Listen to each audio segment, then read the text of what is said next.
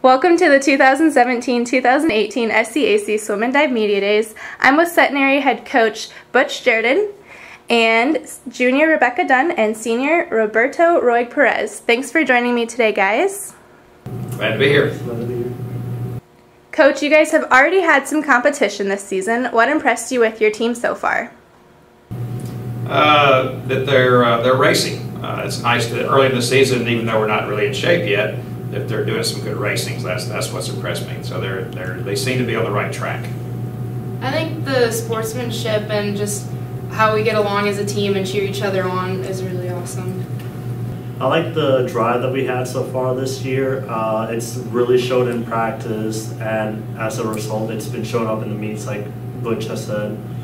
And I also like the spirit that we've showed so far, more than I feel like in the past years, like Rebecca said. Sure.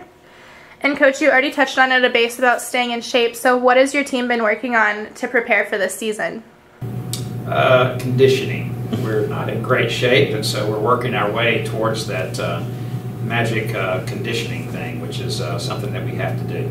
So we've been swimming a lot of long course early in the season and mixing up with short course, so we're fixing to transition completely to short course here next week, and looking forward to all that. And Rebecca, what did you work on personally over the summer to prepare for this season? I just tried to stay in as good of a shape as I could with work and being away from like my team that I'm used to. I swam with my club team at home, and I tried to make it. I didn't do 2 practices a day, but I did at least 1 a day. Sure. And Roberto, as a senior, what will you miss most about being on this team?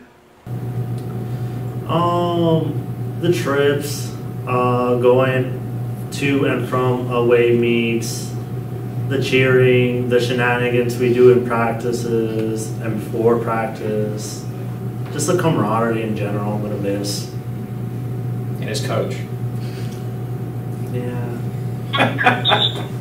You added 4 men and 2 women freshmen to the squad. How have they been transitioning onto the team so far? Oh, real well. They've done a good job. Our new freshmen are kind of somewhat inexperienced, so it's nice that we have a group that's will learn easily. They hadn't been set in their habits are not set in stone like some kids have been swimming for a long time. So this makes it easier for us to change them as coaches. So it's gone well. Good. And Rebecca, what meet are you most excited for this season? I'm always really excited for conference. It's the longest meet that we have, so I really enjoy getting to spend like quality time at a pool with all of my teammates, and then just seeing all of our hard work pay off at the very end of the season. It's my favorite, and Butch is always really proud of us, and so is Kyle. What about you, Roberto? I guess conference, I'm also in the choir this year, so my schedule's kind of conflicting in that area.